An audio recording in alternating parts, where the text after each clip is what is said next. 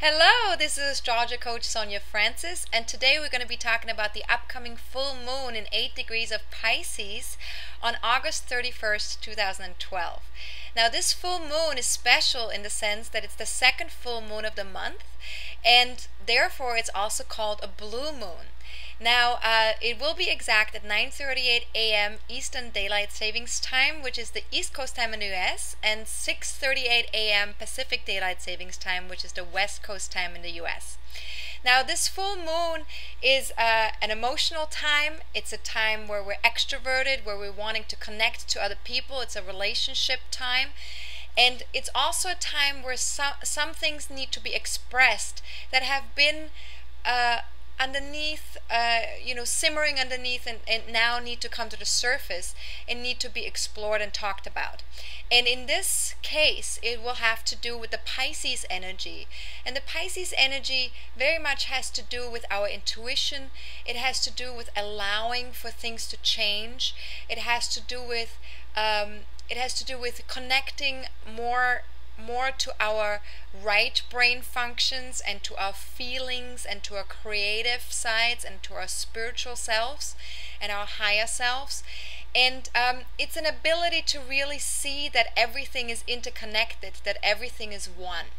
Now, the Virgo sun, which is opposite the moon, is on the opposite pole of things, and therefore the Virgo sun is more about logic. It's more about, seeing the details, being able to analyze what's what and to understand things, having discernment around things and knowing when something needs to be separate and when it doesn't. It's about the left brain. It's definitely about linear thinking. And with the Virgo sun, we're definitely more inclined to look at the practical aspect of things and to want to understand things beforehand and want to be prepared for what's coming up.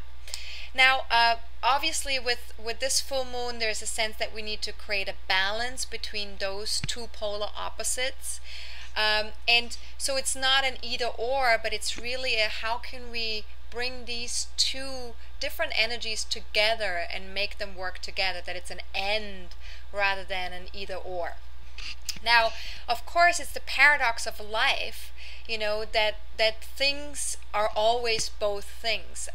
Whenever we have an opposition, whenever we look at two opposites in life, the paradox is that they are connected. The paradox is that they are when we bring them together, there is an alignment. So sometimes, it may take us a while to find that middle path, or to find that ability to see them as something that is connected. But if we open ourselves up and if we take our time to do that, it can actually be very freeing, and it can be a very beautiful experience to do that. So with this full moon, what's really powerful as well is that it's very much connected to all other planets in some way or another. So that means that we're really needing to integrate all of our own aspects of life within ourselves and bring them together in some way. There's also a connection between the moon and Chiron and Neptune. And it's very close to Chiron, the wounded healer, which means that this is also a healing process that needs to happen here with this full moon.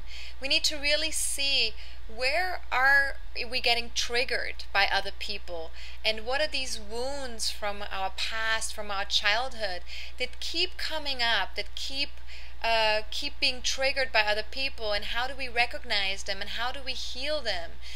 And with the moon in Pisces and Chiron in Pisces, it's very much about bringing a sense of understanding, bringing a sense of forgiveness, and bringing a sense of compassion and love towards our old selves, towards these past experiences, these painful experiences that we've had in the past when we were little, so that we can heal them and move on from them.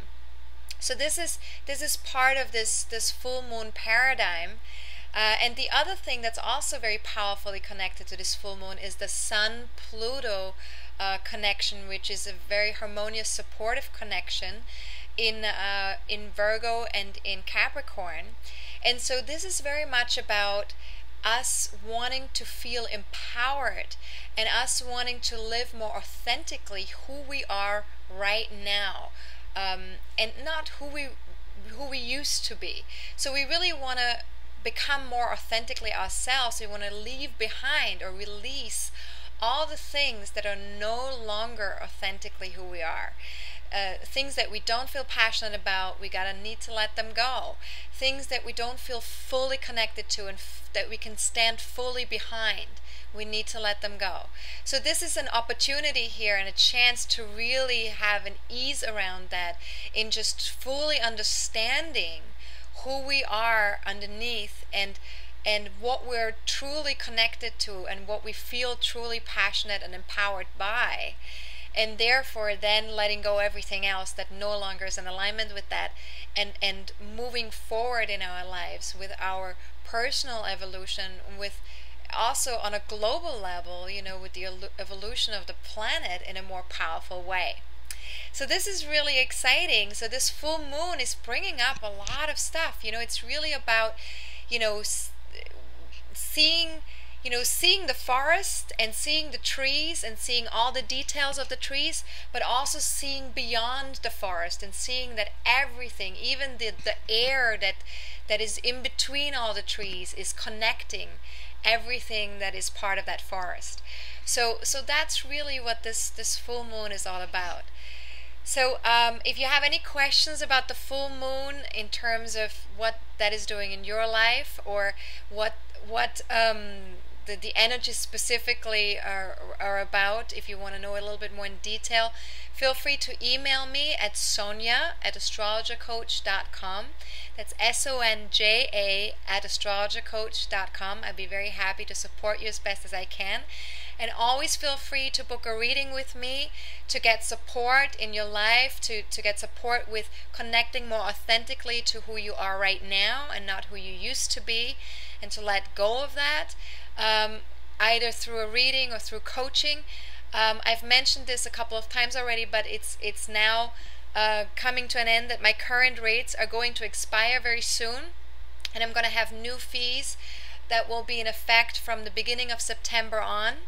So feel free to book something right now, to lock something in before my new rates will be in effect. That way you can always do the reading 6 months from now, or if you want to buy a coaching package now, you can have that for the next 3 or 6 months as well, and then that way that your fees locked in. Also, for Labor Day weekend, I will have a special. I will have a 20% discount of my new fees. So as soon as my new fees will be on my website on September 1st, you can take 20% off that fee until September 10th, which will be the Labor Day discount, and you will get that discount until September 10th. So go to my website, check out what's available, reach out. I'm very happy to support you. My website is astrologercoach.com, and have a fantastic full moon. Enjoy connecting to yourself more fully, enjoy connecting to other people, and have a fantastic time. I will talk to you soon. This is Astrologer Coach Sonja Francis. Goodbye.